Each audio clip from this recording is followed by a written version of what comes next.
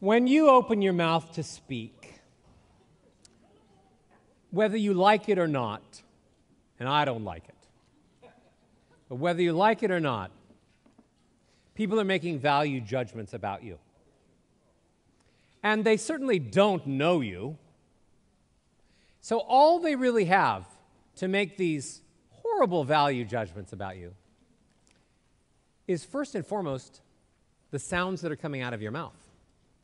And they're listening to those sounds, and they don't take a long time to decide things. As smart as we think we are, we make rash value judgments in seconds as to whether or not that is somebody that I like, I could like, I don't like, somebody who's intelligent, somebody who is clearly not intelligent, somebody who's funny, not funny. But knowing that that is human nature and I am not going to change it and neither are you. But there is something we can change, and we do have the power to do that. And that is we must find a way within those few seconds to alter people's perceptions or to offer in those first few seconds, in that first meeting, in that first however long that time is, we have to find a way of controlling other people's perceptions about us. It's everything you are plus everything you choose. And that's where voice comes in handy. If I've already explained that when you open your mouth, people are going to perceive you a certain way based on the sounds that come out, we have to decide the sounds that are going to come out based on the way we want to be perceived. Because the whole concept of presence and being in the moment is being able to, and controlling the audience's perceptions is negated the second the audience thinks they already know what you're going to sound like and what you're going to say. There's no interest anymore.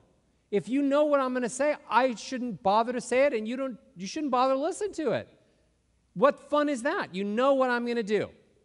You know what I'm going to say. I've lost my audience. The greatest gift that I can give you to understand how to captivate an audience vocally is to be changing, ever changing, to be surprising that there's 3 octaves of range. We can go low, we can go high, we can go in the middle. And then speakers say to me, well, what the heck? Why do I care about middle voice? I'm not going to sing 3 octaves of range. What's that to me? And I say, it's everything. It's still a game changer because I train my speakers how to have chest, middle, and head, how to make them all thick and strong, how to connect the voices all together so that then you have an absolute huge range to go from lows and have all the thick, edgy, bassy, powerful, vibrant stuff in the chest voice, and have all of the beautiful, sweet overtone, lovely, sweet, romantic, I said sweet again, pretty head voice stuff that is also sweet. And then the middle, which is buzzy and edgy and cuts right through all the baloney.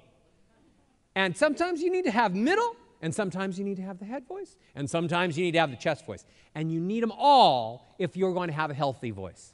Because there's no way to have a healthy voice unless you have all 3 voices. Because if you only have chest voice, whenever you're speaking or singing, the body feels that there is a ceiling. And that ceiling isn't as high as you think.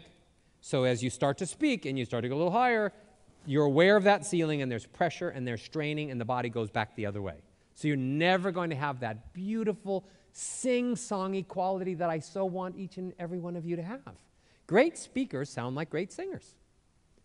Has anyone ever heard of Martin Luther King? Is that speech that he delivered, is he singing or is he speaking? Because I have trouble distinguishing. Look, that sounds like singing to me, but it's called speaking.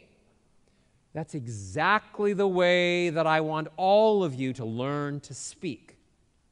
That you are speaking a song.